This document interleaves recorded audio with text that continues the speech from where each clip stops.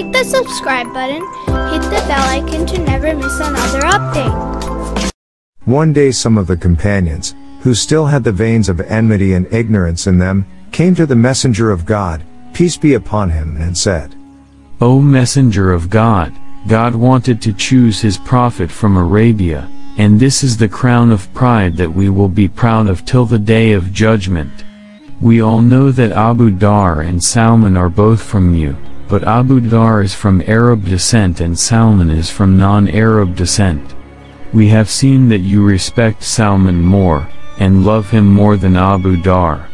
But do not think that we are jealous of Salman, no it's not. But we want to know why there is so much attention. The Holy Prophet listened to their words. He sent a man to Abuzar and Salman and called them. The Prophet gave 1 dirham to Salman and 1 dirham to Abuzar. And he said to them, Go and spend what you have been given.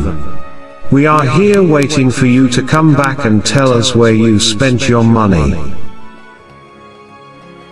Abuzar and Salman obeyed the will of the Prophet and returned to him after some time. The Prophet said to his companions, Burn the stone and bring it to me. Everyone there was curious to see what his purpose was.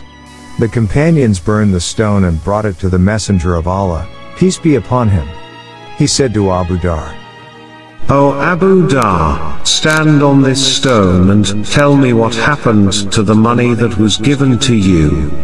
Abuzar stood on this burning stone and said, From this 1 dirham I took a little bread, a little date, a little raisin, and from the rest of the money some. Abuzar could no longer bear the heat of the rock, and hurried down. While his feet were in pain, the Prophet again ordered to burn the stone and then said to Salman, O Salman, now it's your turn, stand on the rock and tell me what about the money. Salman stood on the rock and said he gave the money to the needy, and very soon he came down from the rock. While his feet were not burned, at that time the Prophet looked at his companions and said, Now understand why I like Salman more, while he and Abuzar are both among the righteous. There was silence in the crowd.